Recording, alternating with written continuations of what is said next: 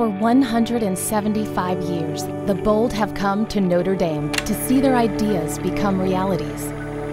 This is a place that is never afraid to be unconventional and is always ready to lead.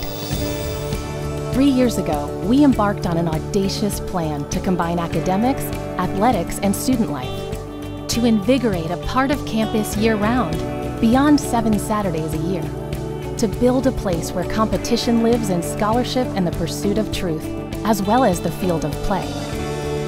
Now the plan, born in sketches, stands before us. The largest building project in university history is opening its doors to provide new settings for discovery, community, and performance. Notre Dame's special strength has always been to dream bold dreams and then realize those dreams through the hard work of many. When Notre Dame was founded, the only structure on campus was a log chapel.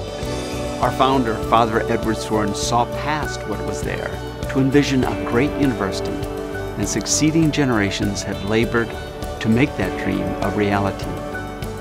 Today we celebrate not simply new buildings, but the expression of Notre Dame's commitment to a distinctive kind of education, one that develops mind, body, and spirit for service to the world.